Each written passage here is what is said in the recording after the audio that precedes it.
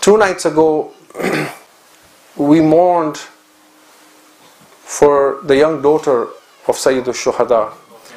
And she is known in the books of Masa'ib, in history. She is known as Sayyida Ruqayya. But in the South Asian or Indo-Pak tradition, she has come to be known as Sakina. And there are some narrations that say that her name may have been Sakina, and some say that Imam Hussein had 2 daughters. He had an older one called Sakina, and he used to call Ruqayya sometimes Sukaina, because Sukaina is a diminutive. It means the little Sakina. But the word Sakina comes from tranquility. And the reason why Imam al-Hussein would have called this child Sakina or Sukaina is because she was not an ordinary child. Besides being the daughter of an imam, she was extremely, extremely intelligent. And she understood matters where a 4-year-old would not understand. And her presence alone brought this itminan and sakina to Sayyid al-Shuhada. He used to say, I do not like a home in which Rabab and Sakina are not there. The Arbab of Azaz say that the 4-year-old had this habit that every night she would sleep on the chest of her father. And so she grew to this habit that she could not sleep. You know, when we read the Masa'ib of Sakina, we say that after Karbala, this child did not drink a lot of water, or this child did not eat a lot of food. I want to say to you that Sakina did not sleep a lot as well, because she could not sleep without her Baba. If she slept eventually in the Zindan of Sham. You have to think of this rationally from the perspective of a 4-year-old. A 4-year-old who in one day sees her brothers being killed, her Ammu Abbas being killed, her Baba being killed, the head of her father on a spear, her earrings being ripped from her ears, her dress being burnt, being tied in chains, in a desert all alone. It is simply amazing the degree of masa'ib that this 4-year-old could take. And I've looked at the musibah of Sakina in many different angles, and I've seen that there were 3 main parts to which this girl suffered extremely. And I will not be able to speak about all 3, I will speak about only one, because each one of them is a masa'ib in its own. One was the masa'ib of losing her Ammu Abbas and not getting water. There is a whole masa'ib of how she waited for water and how she never asked for water after Abbas alayhi salam. She had this deep attachment to her uncle Abbas. You know, Shaheed Professor Khalil Jaffer has this kalam and this ash'ar that he reads in Fadail of Abu al-Fadl al-Abbas. And you know, he begins that by saying, Panch imamo ka raha ban ke sahara Abbas. And in that he has a line. He said, Chadare chinne pa yaad aaya har ek bibi ko.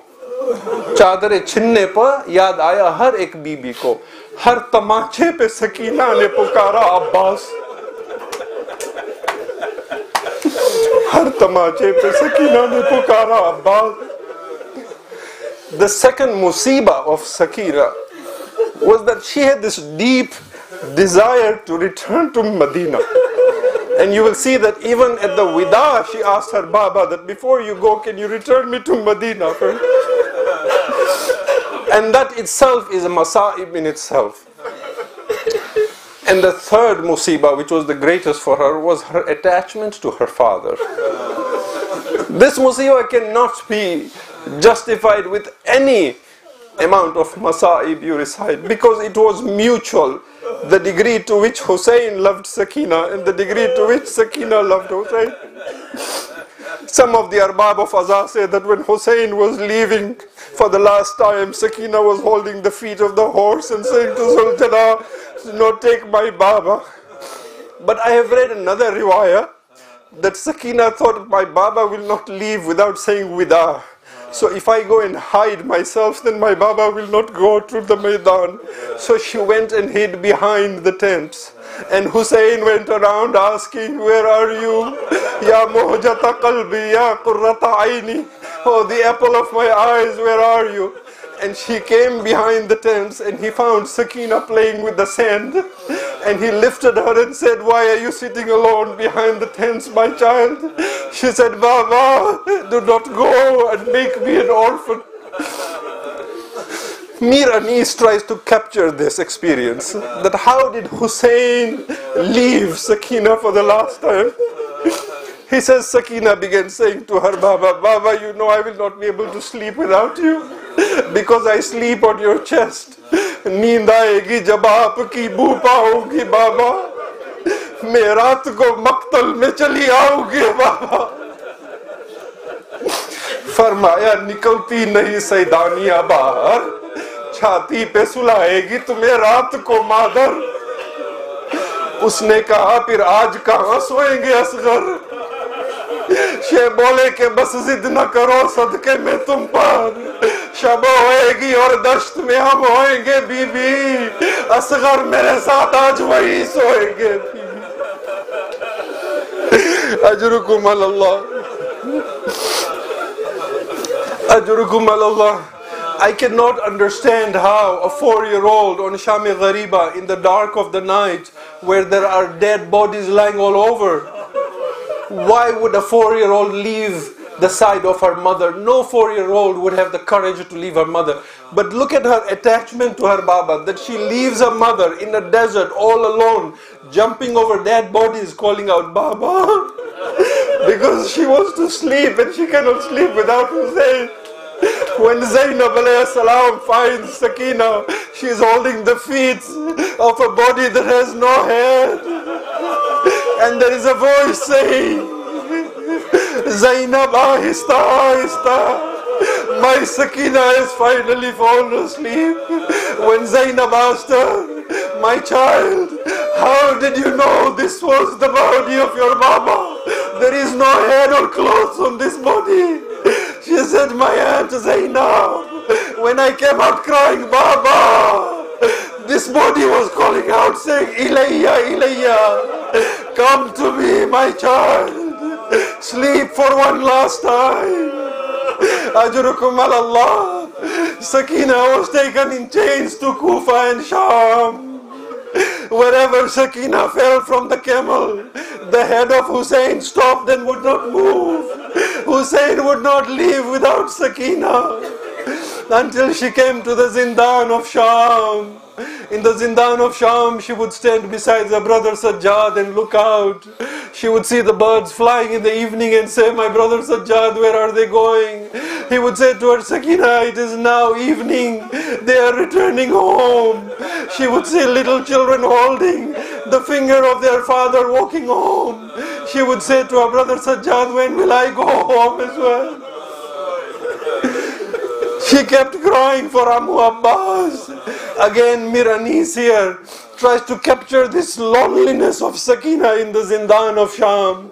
He says, जब प्यास लगती रोके चचा को पुकारती, दुखते जो कान शाहे हुदा को पुकारती, आता न जब कोई तो खुदा को पुकारती, जीने से तंग होके कज़ा को पुकारती, कहती थी ना चचा न इमामे उमम रहे, रुलवाले को अदू रहे, रोने को हम रहे, खाई तमाचे शिमर की जब तक के खा सकी, सिन कम था दुख बहुत न बर्दाश्त कर सकी.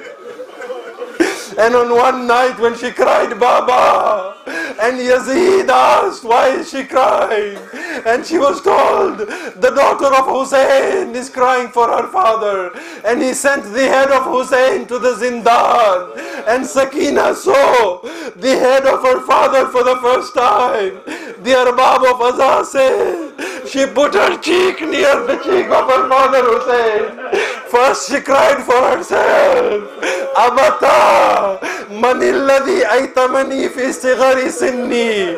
Baba, who made me yatim at such a young age? Baba, did you not see how Shimr was slapping me? Baba, did you not see my dress was on fire? Baba, did you not see my ears were bleeding? Baba, I kept calling Abu Abbas, he never came. Then Sakina saw the blood on Hussein's beard. Karima bint al-Karim, she began crying for her Baba. Abata, manilladhi qata'a waridak. Baba, who separated your head from your body?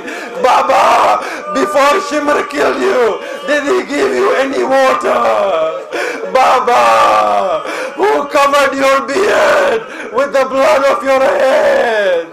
She cried, Baba, Baba, until she fell asleep.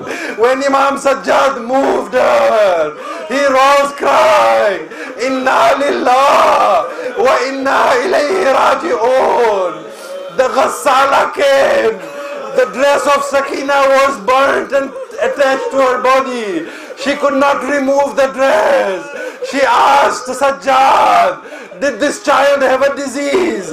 I cannot remove the dress from the wounds on her body. No, Ghassala, leave her. I will bury her the way she is. When this qafila returned to Karbala, Zainab came to the Zindan. She threw herself on the qabr of Sakina. Betty, you wanted to go to Medina. Wake up, Sakina. It is time to go to Medina. My child, I go back to Karbala. Your Baba will ask me, Zainab, where is my amana? Wa Husaina, wa Ghariba. Matame Hussein.